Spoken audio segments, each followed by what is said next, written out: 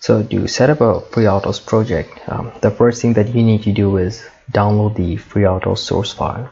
Go on to freertos.org, and on this left pane of this main page you can find download source.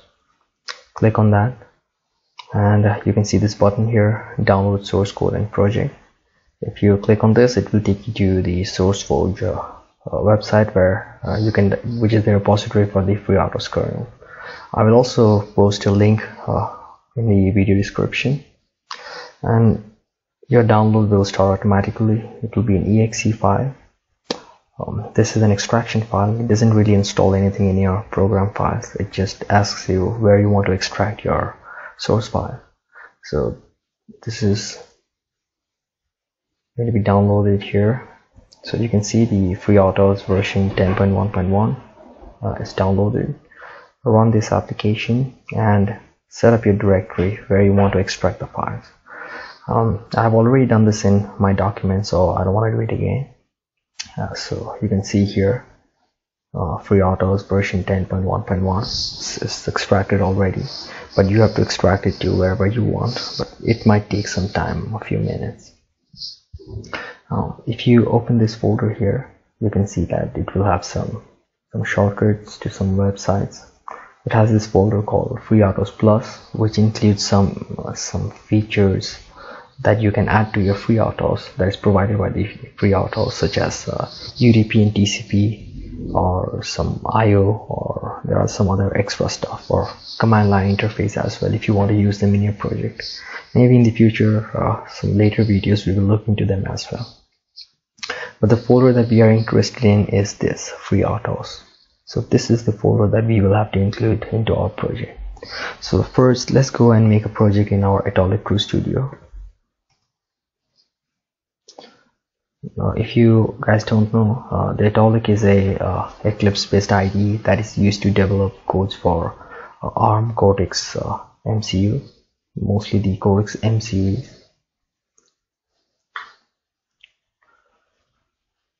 And I'm going to create a new project here, new C project, and I'm going to call it FreeRTOS tutorial, and it's going to be an embedded C project. Now just as an extra information that I would like to give you is that Atmel Studio has this other project type called CMSys C++ project.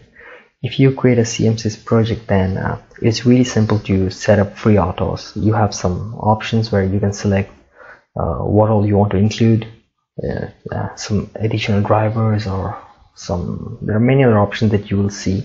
It also includes FreeRTOS, so you can just select and your project will be completely set up with all the FreeRTOS files and folders, everything included.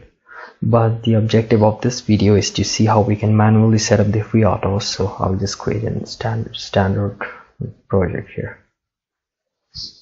The MCU that I want to use will be STM32F446RE. This is a Cortex M4 architecture. You can use whatever you want, whatever MCU that you're using, you can select that. I'm just going to click next, and finish.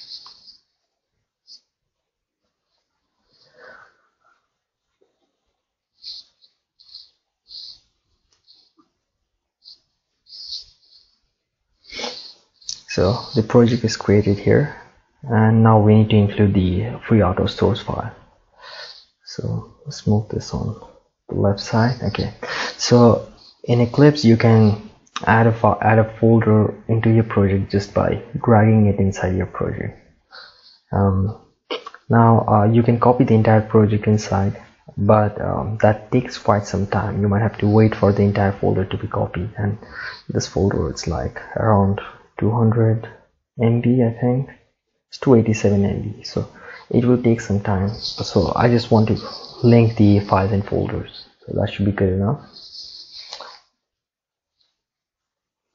So there I have my FreeRTOS folder included, but it's not included into the build by default. So if you look into the properties, C++ build, you can see that the entire folder is excluded.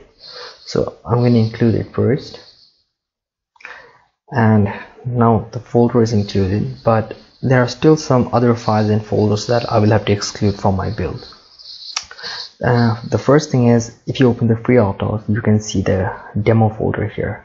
So this demo folder has demo for FreeRTOS project for various different MCU, different architectures, for different tool chains, like for example IAR, they have some for WinAVR, and you can have a look at them, how the project is set up. But for setting up a project here, I won't need this folder, so I can just exclude it from my build. Okay, so that's done. Next is the source folder here. So inside the source, you need everything inside include, you need all these other files. Inside the portable, you can see, let's open this here as well. So portable, now you can see there are different, these are different tool chains or compilers. So there are various ports that are officially supported by FreeRTOS, and they have segregated them based on the tool chain. So the toolchain that I'm using, or the compiler that I'm using, is a ARM GNU GCC compiler. So it's going to be a GCC. But if you are using, for example, IR Workbench, you can select IR. If you are using the ARM Guile toolchain, you can select Guile, and there are various other ones. If you're using them, just select them. So for now, my toolchain is GCC. So I have to keep this folder, and there is another folder that I need to keep, which is the memmanage. Now this one you have to keep regardless of which toolchain folder you want to keep. So if you're using, for example, CodeWarrior, you have to keep CodeWarrior plus the memmanage. So everything except for that, except for the memmanage and the toolchain that I want to use, which is GCC, I'm going to exclude them from my build.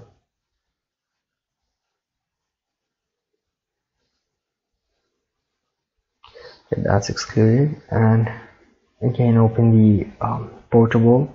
So you can see now you just have these two folders here, and inside GCC it again has the different architectures that are compiled with the GCC compiler.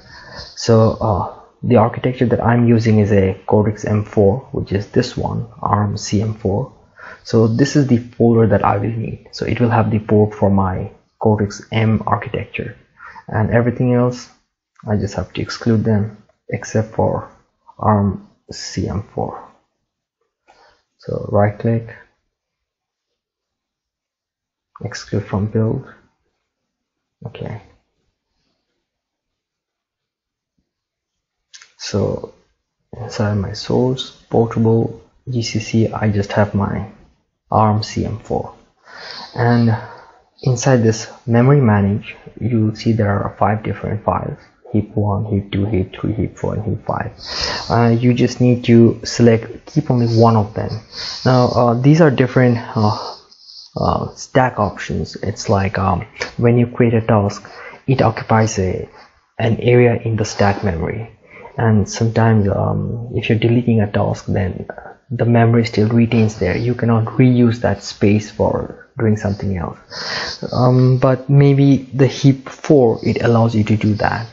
So as you go down the number, you might find that there are more features, memory features available to you.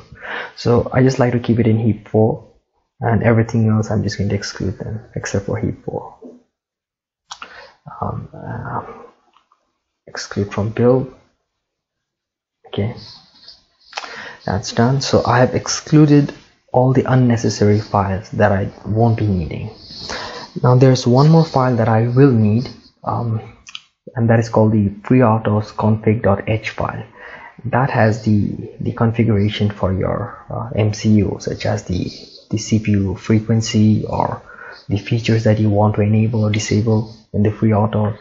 And this file you have to add it yourself. You can find templates.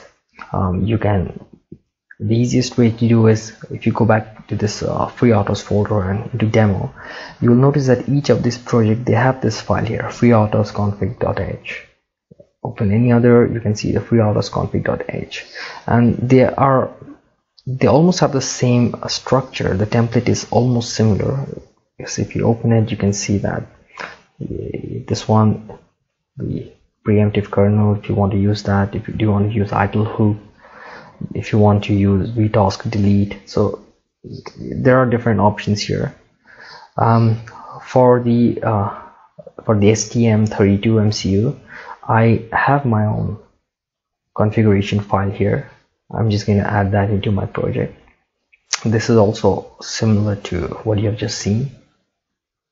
It has like my system call clock, it has some other configuration.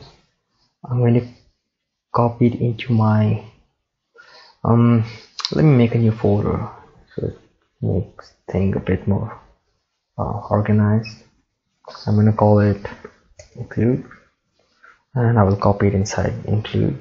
I prefer making another copy because this file is going to be exclusive to this project only. So I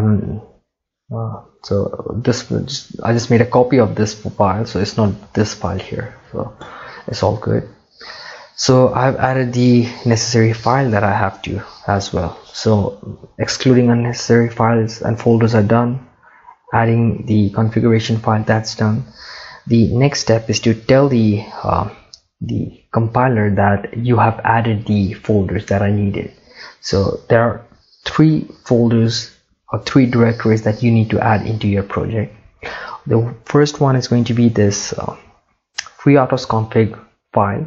So you have to include the inc folder into your project. The second folder that you need to add is your FreeRTOS source include. So this include folder or directory, you have to add it into your project. And the third one is going to be inside your port. So our port was using a GCC compiler and it was an ARM CM4F. So these 2 files, port and port macro, which is there in almost any file here. If you open any of the architecture or any of the port, you can see it has a port macro. So this is the third folder that you will have to add.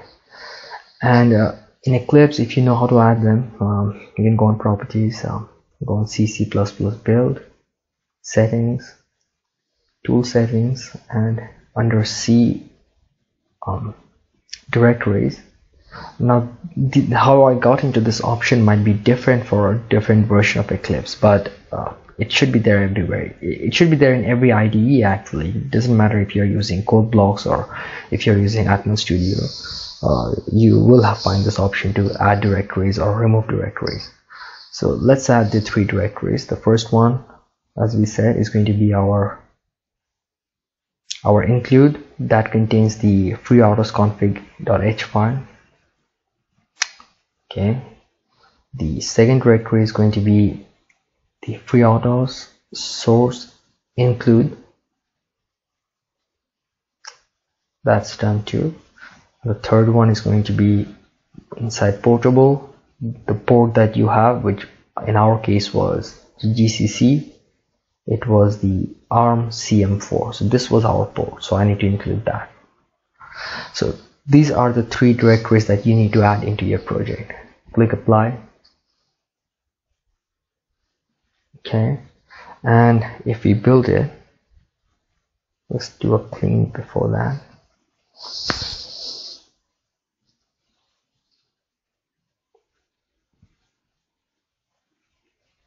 There you can see it builds fine perfectly without any errors.